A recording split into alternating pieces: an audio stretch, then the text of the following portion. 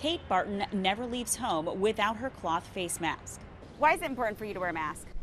Um, just to be a good neighbor, just kind of look out for people and also to protect like my family and my kids. Cloth face coverings are recommended to help prevent people who may have the coronavirus from spreading it to others. Now, new research looks at how many layers homemade masks may need to prevent viral droplets from the nose and mouth from being dispersed. They showed that 2 layers is much better than 1 layer, and 1 layer is much better than nothing. Researchers in Australia used a light system and high-speed camera for the study. In these visualizations, you can see the airborne droplets produced by healthy people speaking, coughing, and sneezing while wearing no mask, a 1-layer covering, 2-layer covering, and a 3-ply surgical mask.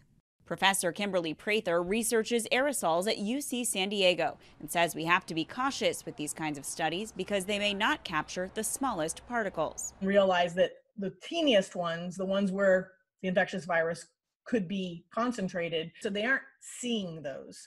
The layers of a face covering may be important, but so is fit. The mask should cover your nose and mouth and fit snugly against the sides of your face. If you don't have it fitting to your face, things will just leak out, and then they start to not be as effective.